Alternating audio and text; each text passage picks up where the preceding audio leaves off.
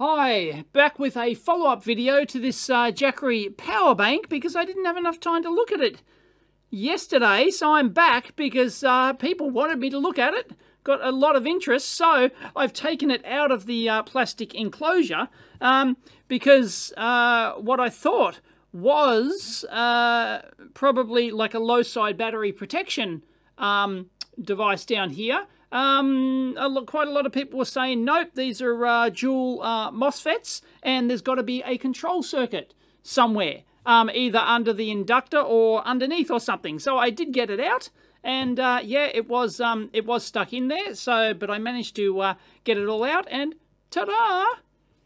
Looks like there is. That's where the MOSFETs are. So there is a control. So this is the battery protection controller. So yeah, you had to get the entire board out to actually look at this sucker. Now, what is this? What is this? It's a 50, is that 50 or is that, that's a 5, not an S. That's a 50 KU. So we can look up that little 6-pin jobby. So yeah, so they would certainly be MOSFETs. So yeah, my bad. I just assumed that they were low side battery protection, but nope. So we'll have a search for that SMD code, 50KU. I don't know, we might get lucky, we might not, but then again, you can look for battery protection ICs, 6-pin jobbies. So, you know, look, you don't know what's faulty, whether or not it's the driver or whether or not it's the MOSFETs or whatever, or there's something else go into it. Don't know. So I'm not getting anything for 50KU. Like, you can go like must include 50KU or something, but I'm just, no, it's just not there. So what we're going to have to do is search for SOT 23.6 and battery protection. So if we do that, we get, you know, diode ink jobbies. They're probably like a similar, as I said before, there's probably like a whole bunch of pinouts, the equivalent pinout devices. And because they're designed for the same lithium-ion battery, you know, single cell application, the only thing that would change was would be like the voltage difference, you know, single cell or multiple cell or something like that. So you could argue that, yeah, there's LCSC. There you go. Let's check out that. Windsock. It's going to be one of these. It's not going to be like a TI jobby or something, right? It's going to be, considering that the main controller IC that they used is one that you've never heard of. Yeah, it's just going to be one of these, you know, Asian sourced brands, protection IC for one cell lithium ion. Blah, blah, blah, blah, blah. And it's a DW01. I've seen that elsewhere. So that's the package code on there. But, you know, like they're designed for driving external FETs like that. And that's looks like what's, well, these ones aren't series like that. These are definitely in parallel. There's no doubt about that because you can see that these, see that right there. There you go. Parallel, not in series. So then we go to Mouser here, you know, lithium ion, lithium polymer, like, you know, Nishinbo data sheet, right? I guess you'd get to know all these if you're into, you know, designing your lithium ion battery products and stuff like that. But yeah, I think it might be a hard time finding out the exact device here, unless somebody happens to know. If you do, leave it in the comments down below. Yeah, but our odds of lucking upon it, probably not great. Murphy's Law and all. There we go. Once again, they're series. So yeah, we've got parallel jobbies. Definitely. Or a single, and they've just put two in parallel to handle the extra current or something. Although this isn't, I don't consider this like hugely high power. I don't know why they couldn't have just used the one MOSFET, but anyway, I mean, obviously you can narrow it down based on cell voltage and stuff like that, but we're probably not going to find it here, right? You're better off going to like LCSC maybe. Okay, we're in battery management ICs. So we want SOT 23.6. SOT 23.6, there you go. So we want both of those. I just picked the first cab off the rank there, and once again, series. So, then once again, we get this DW01 everywhere. That seems to be like a jelly bean part. By the way, there were some people that said, oh, this is cracked down here because they thought they saw a crack on there. No, that's just, so that's just some residue on the top there. So get a bit of spit and there you go, like I bought one. Now we can actually search for this MOSFET part and with like a 6-pin wide DFN thing, but unfortunately it doesn't look it doesn't look easy. I've searched for 6-pin DFN, and like this is on Mouser, and I get all those, and I did it on LCSC, and LCSC, look, their packages, they don't even have any 6-pin DFNs. Now at this stage, what I'm thinking is that this device could actually be a dual MOSFET, a dual series MOSFET with dual gates like that, hence the 2 extra pins on it. So I think, yeah, the configuration we've got might be the dual MOSFET, series MOSFET like this, and that's what we've got, and they've just put 2 in parallel to get the current requirement. So I think that's a reasonable hypothesis there, because otherwise, like, yeah, it's not really making sense. So I reckon, yep, they're a dual, and they've got 2 of those pins are going out to drive 2 of those MOSFETs. So I think what I need to search for now is dual MOSFET, not single. So I'll search for dual MOSFET DFN6. And right off the bat, what do we get? Dual N-channel MOSFET. No, that's wimpy. Once again, like, we need that wide body part. That seems to be the... I think if we find it, we'll know it. Because it seems to be really quite oddball. A good thing to do is search Google Images. You might get lucky. Yeah, nah. There's got to be one person out there. Oh, yeah, I know that MOSFET. Used it before. Now, what is the size of that MOSFET? Because you can actually search for... You can search for the size of the package. Get my engineering ruler out here. Look at that. Oh, 5mm. So it's 5 by... All right, let's call that 5 by 2. So it's a 5 by 2 DFN. So if we search for a 5 by 2 DFN, we might get lucky. And it doesn't look like we're getting lucky. Like, must include 5 by 2. Like, we can go down the list, but it's not... Must include 5 by 2. Oh, DFN 6 DFN? 5 by 2, there we go. Don't mind that.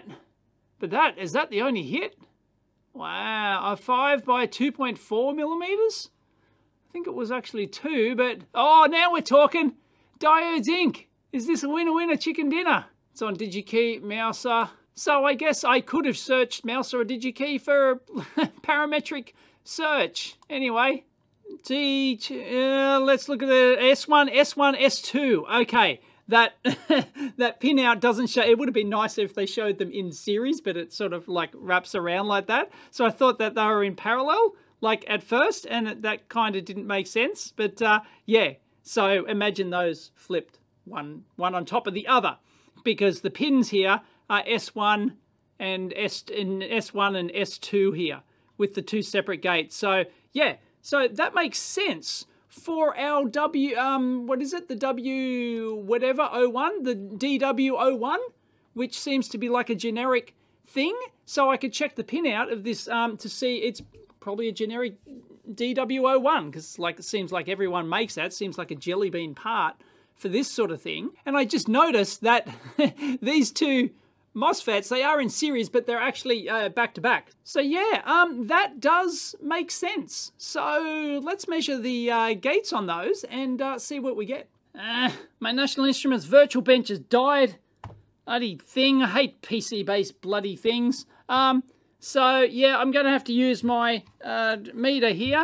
And I can't find my good little ultra miniature probes. They're here, so I used them somewhere and I didn't put them back on my microscope bench. So anyway, yeah, they're connected. Yep.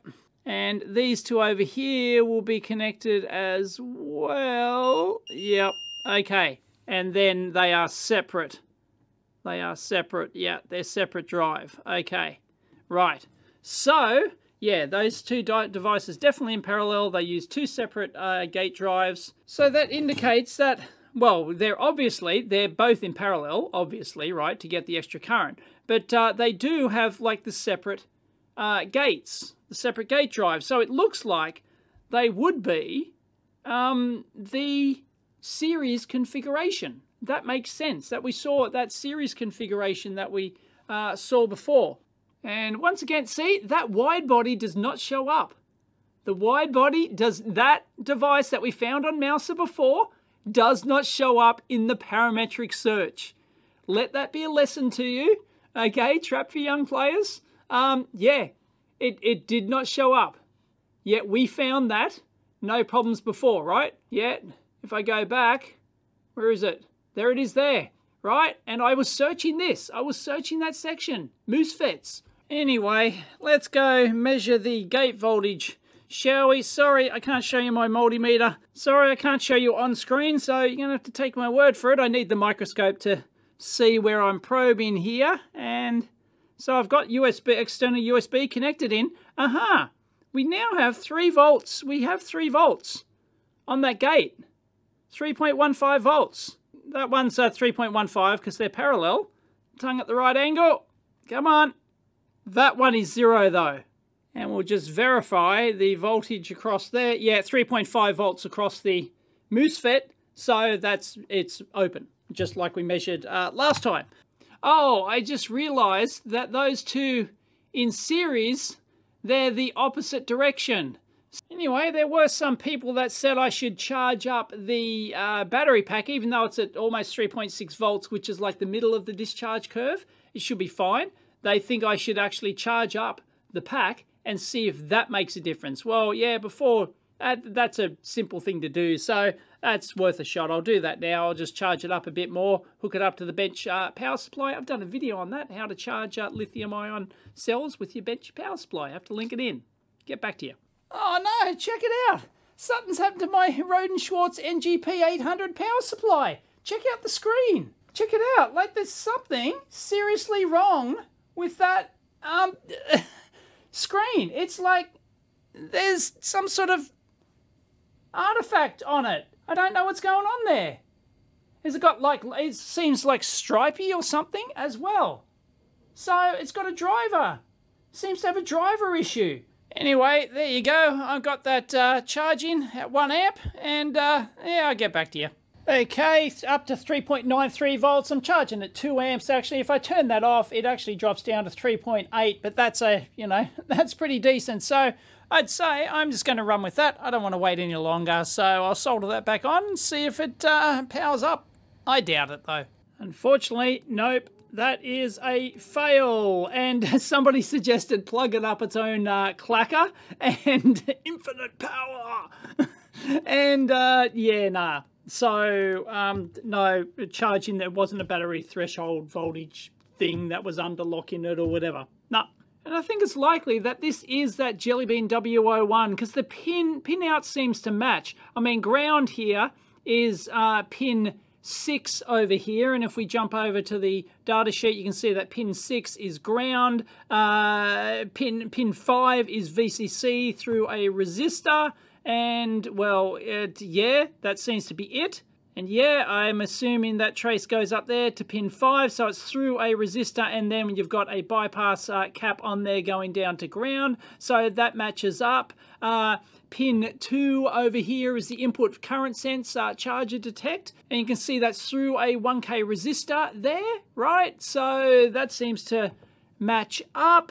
And pin 3 is the charge control gate, so that, yeah, I assume that I'm not even going to buzz it out. I'm pretty certain.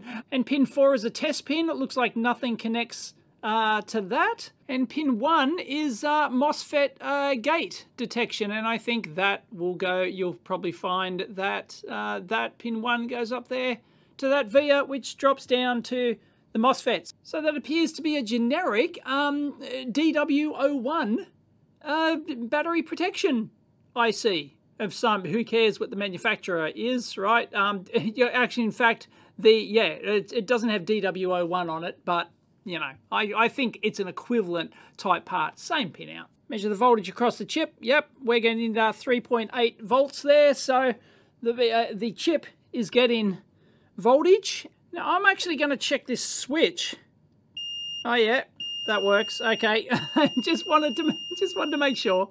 Right, so what we can do now is we can just bypass the MOSFETs here. So just basically get a small little bodge wire to go over here. You can replace it with a fuse, or I'm just going to use a little tiny bit of, you know, mod wire like this, which will act as a fuse, and that'll go over. And let's just see if the thing powers up.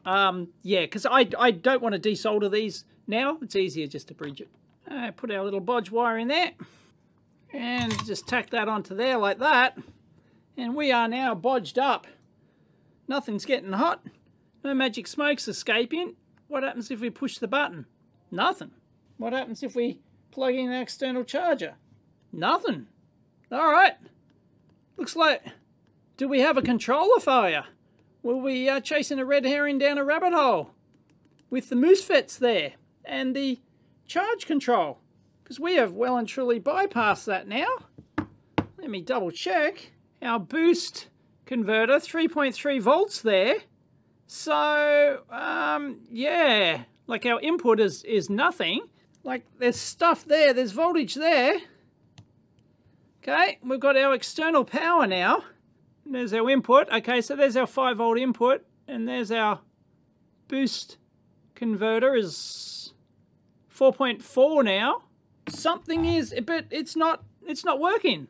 I think we might have a faulty controller. That was probably the least likely scenario, because like these battery protection things and MOSFETs, they kind of like fail all the time. They're a bit notorious, so damn.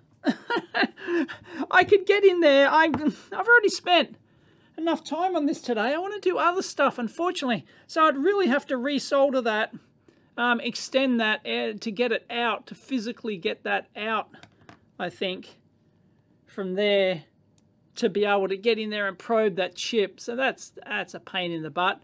But yeah, we've basically ruled out the protection there. That's interesting, huh? Who would have thought? And I've just plugged it into a monitor here, and like we're getting nothing out of this. So that's interesting, is it not? It looks, who bet on the controller? I don't think many people bet on the controller.